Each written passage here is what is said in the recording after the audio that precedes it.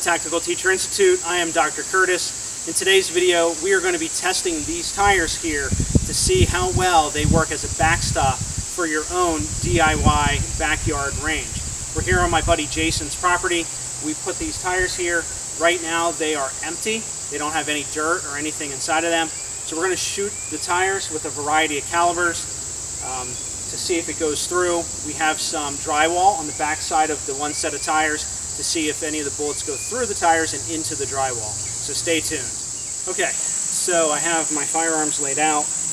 I'm going to start with the 22, go to the 380, then the 38, 9mm, 40, 45, and then end with the 223. And we'll see if it punctures through these tires and into the drywall that's behind it.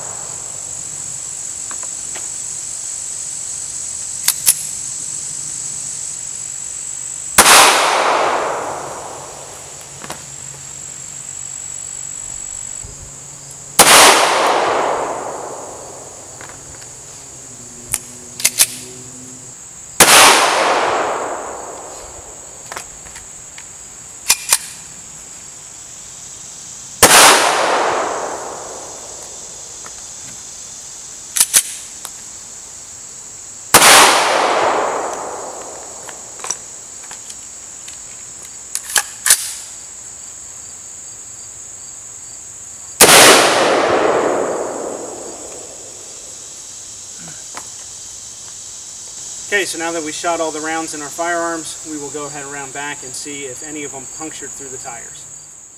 So this is the back of the tires.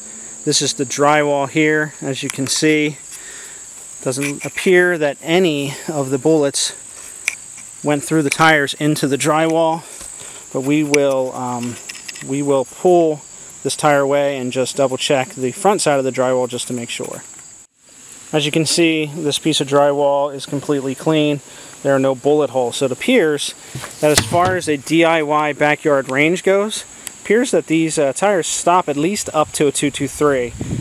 We will mostly be shooting handgun rounds here, but I may try a 308 just to see if that goes through.